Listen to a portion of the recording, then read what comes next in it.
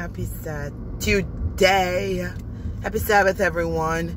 It's your girl Mimi hitting you up this morning with a video from the usual spot. Look at the bird in the back.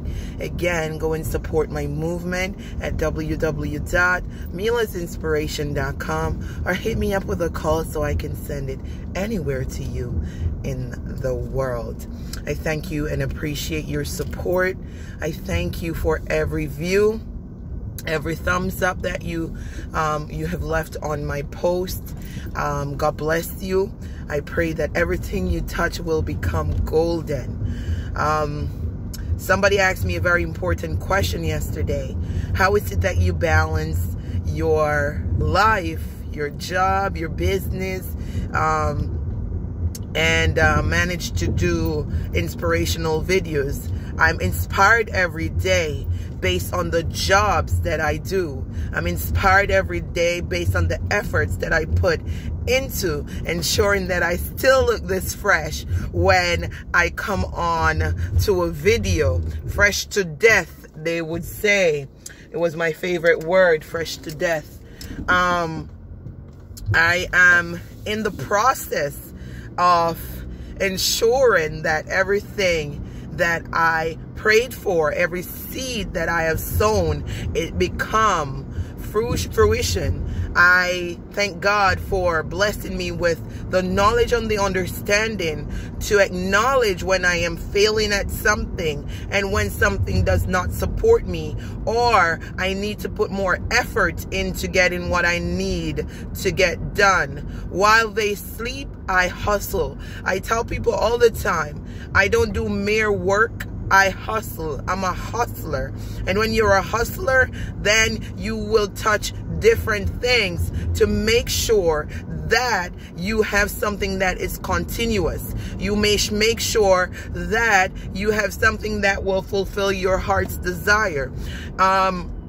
You wake up, you get up every day, you're unhappy, you complain about the things that you have or that you don't have, when you should just simply give thanks. I thank God for my problems because He will provide me with a solution. I thank God for my job. I thank God for my family, even though they get on my nerves. I thank God for the few little genuine people that I meet on a day-to-day basis that are in my life, my support system, which is God Himself, who I cannot thank enough. And the few little people I can count on this hand that I can say to myself, oh, that person will look out for me. One day we're going to die.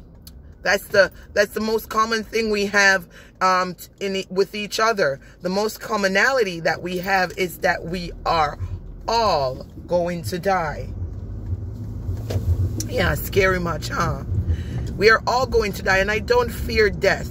What I fear is existing and never lived. Because most time we're on this earth, we're just simply existing and not living. We just simply exist because we're not happy, or we live our life to please other people.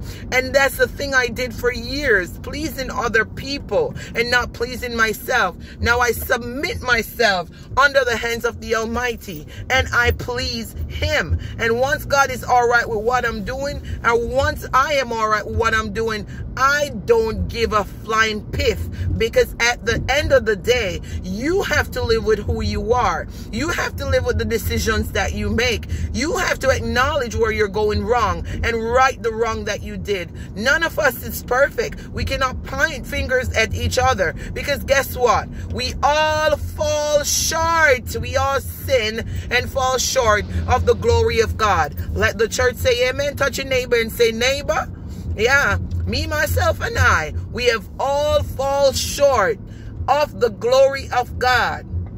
Yes, we have all sinned. We've all sinned. We have all sinned. We have all done some messed up things that we regret that we did and stuff. But most of us, the time we sit down trying to pick the beam from other people's eyes, we need to focus on what we have done wrong, try to fix it, or leave it alone. God will fix it for you, because some problems you get yourself in, honey, you can't fix it. You cannot fix that.